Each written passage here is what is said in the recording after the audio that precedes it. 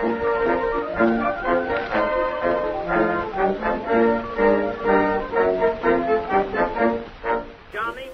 First World War in 261 weeks. Follow the Great War from the shooting at Sarajevo on the 28th of June 1914 till the Treaty of Versailles on the 28th of June 1919. The story of the First World War, written by Tom Takken and translated into English by Peter Veldman, is brought to life week after week for 5 years on end. 261 weeks, 261 lives, 261 stories.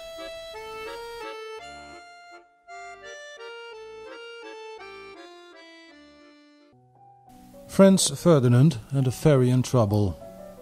Europe surprised by attack in Sarajevo. Sunday the 28th of June 1914, the beginning of the first week after the shooting in Sarajevo. German Emperor William II is getting ready for his annual cruise in Norwegian waters on the imperial yacht Hohenzollern. The French are under the spell of the lawsuit against Henriette Caillot, wife of the former Prime Minister, who killed a journalist that was a nuisance to her husband. In the Bosnian town of Sarajevo, there is an attack on the Austro-Hungarian successor to the throne, in which both he and his wife are killed. The perpetrator, the young Bosnian nationalist Gavrilo Princip, and his conspirators are arrested on sight. Riots break out in Sarajevo and other parts of Bosnia. From Belgrade, the diplomatic service of Austria-Hungary announces to Vienna that the Serbians must be accessories to the attack. Also, the German foreign minister, Gottlieb von Jagow, is informed that his Viennese colleague, Leopold von Berchtold, is pointing an accusing finger at Belgrade. The German emperor reacts stoically to all the news, and his Austrian colleague, Franz Josef, is not exactly grief-stricken either. On their own country estate in Austrian Artstetten, the couple are laid to rest after a most plain ceremony, Sophie and Franz Ferdinand. The 28th of June 1914 is the day that the story of the First World War begins. To the Serbians, the 28th of June is a date with a much older history. Tucked away in time on the 28th of June 1389, Serbian armed forces were defeated by the army of the Ottoman Empire. The Battle of Kosovo Polje, the field of blackbirds, hurt the Serbian soul permanently. Franz Ferdinand should have chosen a better day in 1914 for his visit to Sarajevo. It is the relatively unknown capital of Bosnia and Herzegovina, where for centuries Muslims, Croatians and Serbians have had to live together. Franz Ferdinand, who bears the title of Archduke, is the future Emperor of Austria-Hungary. To the annoyance of true Serbians, Bosnia and Herzegovina have also been part of this empire for 6 years. A visit to Sarajevo on the 28th of June is all in all an affront for which Franz Ferdinand is going to be sorry. The first shot of the First World War is fired on the 28th of June 1914, though no one will understand the significance. Franz Ferdinand and his wife Sophie are also celebrating their wedding day. They are sitting side by side in an open car when the young Bosnian Gavrilo Princip thinks he should do the Serbian nation a favor. Princip's main concern is Franz Ferdinand, who he considers the oppressor of the Serbian people. The second bullet is meant for Oskar Potiorek, governor of Bosnia and Herzegovina, who is also in the car. Princip misses the target and accidentally hits Sophie in the abdomen. She is said to have cried out to her husband, "For God's sake, what has happened?" Then she collapses between her husband's knees. After being hit in the carotid artery, he stutters, "Sophie, Sophie, stirb nicht, bleibe am Leben für unsere Kinder." Sophie, Sophie, don't die, stay alive for our children. While the Archduke himself is losing consciousness, he goes on repeating several times that it's nothing, es ist nichts, es ist nichts, but the Archduke is profoundly mistaken. In the governor's residence, the death of both spouses is established. Let us return to the morning of 28th of June 1914, when the world still looks completely different. Archduke Franz Ferdinand is the man to succeed the ancient emperor of the Austro-Hungarian double monarchy. The future emperor is reputed to be a reformer, and decaying Vienna is horrified by the thought that the status quo is about to end for the Austrians and Hungarians. Emperor Franz Joseph is almost 84. He will, humanly spoken, not live much longer.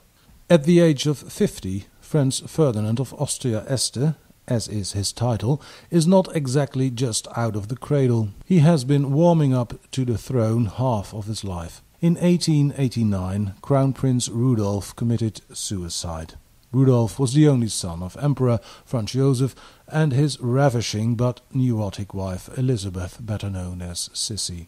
After that, Franz Ferdinand's father came on the screen as the eldest brother of the emperor, but Senior soon declined the hereditary honor. Consequently, Franz Ferdinand sees it as his task to continue the tradition of the Habsburgs as the central dynasty of Europe. Quite a task, as the future of the court in Vienna does not look very good. The Habsburg Empire and its ethnic communities are creaking and cracking everywhere. Franz Ferdinand, however, does not seem to be burdened with this prospect. He lives an impassioned life, travelling and hunting. He is said to have killed about 5,000 deer single-handedly in his life. Meanwhile, surrounded by advisers in the military chancellery of Castle Untere Belvedere, he is indeed preparing conscientiously for his task. Franz Ferdinand advocates modernization of the army and extension of the navy. He wants Austria-Hungary to regain its position on the world stage. First it should, however, put its domestic affairs in order. Franz Ferdinand does not share the desire to go to war as shown by Chief of Staff Konrad von Hötzendorf with regard to the ambitious kingdom of Serbia. His urge to reform provides him with a liberal image, but a good observer will recognize in Franz Ferdinand a reactionary who wants to embed the monarchy in aristocracy, with his Catholic God's blessing, of course. For a time he has been willing to grant the Slav inhabitants of the empire their own status equal to the Austrians and the Hungarians, but in the final year of his life he is inclined towards a United States of Great Austria, consisting of 15 member states. He most certainly distrusts the Magyars, who were treated equally. He sees their nationalist sentiments as a threat to the dynasty. Franz Ferdinand cannot tolerate Hungarian being spoken in his presence. Historian Michael Freund has called Franz Ferdinand a man of uninspired energy, of dark appearance and emotions, exuding an aura of strangeness and casting a shadow of violence and ruthlessness. Contemporary Austrian writer and satirist Karl Kraus observed that Franz Ferdinand was not the type of person to greet somebody else. He does not feel the urge to venture on the unexplored grounds that in Vienna is called heart. His own heart was stolen in 1859 by one Sophie Chotek. As Duchess of Hohenberg, she is of rather humble birth. Czech aristocracy come down. Emperor Franz Joseph, who is not at all fond of his self-willed nephew, does not accept the relationship. A future Habsburg emperor should present a lady of his own class. The quarrel between the emperor and his successor culminates to such an extent that William II of Germany and Nicholas II of Russia call upon their Viennese equal to be a bit more accommodating. In 1899, Franz Joseph is willing to agree with the marital union, but he wants it to be a morganatic marriage. Children of such a left-handed marriage should content themselves with the title of the lowest-born marital partner. In other words, Franz Ferdinand will not be able to beget an heir to the throne by his Sophie, and at official occasions Sophie will have to know her position somewhere at the back. The Emperor's entourage, including both Franz Ferdinand's brothers, will see to it that the dynastic discipline is respected. As Oberhofmeister, High Chamberlain, Alfred, the second Prince of Montenuevo, does not pass any chance to deny Sophie the dignity of the Habsburg court.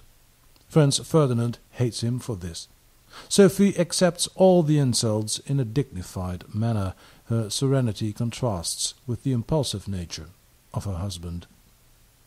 As Bosnia and Herzegovina are Reichsland, imperial territory, Sophie is allowed to sit next to her husband for a change on the 28th of June 1914. Franz Ferdinand has come to Bosnia to inspect the troops, a task which he has fulfilled for some years. To the Serbians this is a fateful sign. The tension between the small kingdom of Serbia and the big Danube monarchy has been so great for years that you can cut it with a knife. Bosnia is the center. The Serbians see the army maneuvers there as a sign that Austria-Hungary is about to invade and advance to Belgrade. Today this is certainly not on the program in Sarajevo, but there will be a visit to the town hall, a speech by the mayor, the opening of the new accommodation of the National Museum, luncheon in the Konak, the old Turkish fortress, and visits to the mosque and the bazaars. Sophie is convinced that it is going to be an enjoyable day. Wherever we went we were treated in such a friendly fashion, even by all Serbians, with so much cordiality and genuine warmth, she said on the day before they left for Sarajevo. However, when Franz Ferdinand and Sophie are driving along the Apelke, there is a muffled bang. The young typographer Nedeljko Kabrinović throws a bomb to the car of the Archduke. It is a conspiracy. They are 7, Kabrinović, Princip, and 5 others. The bomb Kabrinović throws misses its target. It rolls off the folding roof of the car after Franz Ferdinand has made a defensive gesture with his hand to protect his Sophie. 2 officers in the car following the Archduke get the full blast. Several bystanders are injured by fragments of the bomb. Rather outraged than shocked, Franz Ferdinand decides to continue his visit. In the town hall he snarls at the mayor. "I have come to Sarajevo and people throw bombs at me. It is a disgrace." Sophie pacifies him, after which Franz Ferdinand is said to have mumbled, "I'm sure bullets will be next." When Franz Ferdinand decides to go to the hospital to pay a visit to the people injured in the bomb attack, Gavrilo Princip, loitering by the side of the road, sees his opportunity. The car has to turn to go in the right direction. With his gun, Princip then finishes his comrade's job. In Vienna, old Franz Joseph, a dutiful but fossilized monarch, can heave a sigh of relief. The future of his dynasty will look much brighter without obstinate Franz Ferdinand. Even when dead, Sophie still has to know her position. Her coffin is placed on a lower pedestal than her husband's. 2 handkerchiefs and a fan are laid on it, as a reminder of her modest position as lady-in-waiting. Foreign princes are not invited for the funeral. In his lifetime, Franz Ferdinand had determined that he and his wife Sophie were not to be buried in the Kapuzinergruft in Vienna, where all highly placed Habsburgs are laid to eternal rest. He had his own light and airy crypt built in his palace at Artstetten. In the dead of night, the lifeless bodies are taken away from Vienna to the couple's country estate. At Pöchlaren they have to take the ferry across the Danube. There is a thunderstorm. The ferry narrowly escaped capsizing. Sophel, stirb nicht, bleibe am Leben für unsere Kinder. Franz Ferdinand was rightly worried, for the Habsburg family will be unconcerned about the 3 orphans. A hunting friend of Franz Ferdinand takes over their upbringing, and when the National Socialists come to power in Germany and Austria, to be on the safe side, both sons of Franz Ferdinand and Sophie are locked up in Dachau concentration camp. Next week, William II. Want to know more about this podcast, which will run for 5 years? Go to The First World War in 261 Weeks.com. My name is Tom Takken. I hope you enjoyed this episode.